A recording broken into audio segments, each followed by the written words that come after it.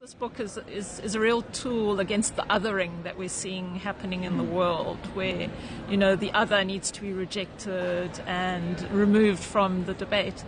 As Thomas says, I think there are people here who can identify. They're practitioners, artists. There's a way into the debate. We've opened up a variety of windows through this book.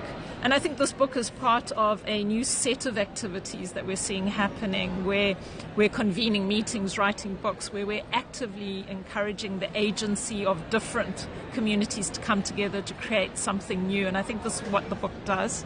Not only provides windows into a complex debate, allows people that kind of access, but by bringing that diversity together, it creates something new.